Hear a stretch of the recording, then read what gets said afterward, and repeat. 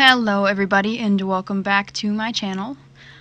Today I am just doing a little bit of sketching in a piece of a giant African land snail.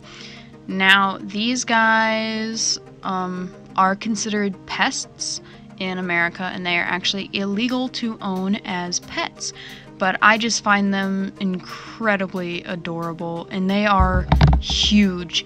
They are, I don't know, if you guys know what the size of an Xbox controller is, they're double the size of an Xbox controller. So they're like a rabbit. They're basically the size of a small rabbit, I guess. And they're amazing. I just think they are incredibly adorable, and they have beautiful coloring on their shells. My illustration doesn't do their shells much justice because I'm still learning techniques and stuff to do it, and I think I should have used more vibrant colors with the brown, like to make it pop and really stand out, but I was trying to go for a little bit more realistic coloring, but I think that it would have turned out better if I hadn't. I think it would have been nicer. Anyways, I don't know how to highlight. I haven't done that yet, so taking the paint off with the wet brush was an attempt at highlighting, but I got some masking fluid, so I'm going to be trying to do some highlighting with that and then do the rest of my painting.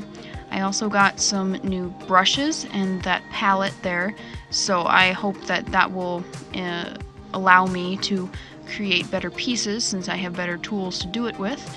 I'm really getting into this watercoloring, and I think that it's really fun, and I really like it because it's very quick. And I'm a very speedy person. I really like doing quick stuff. Just get it out of my brain, get it out there.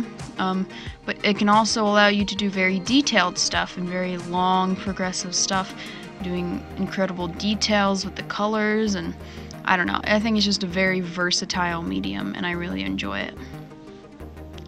More about giant African land snails.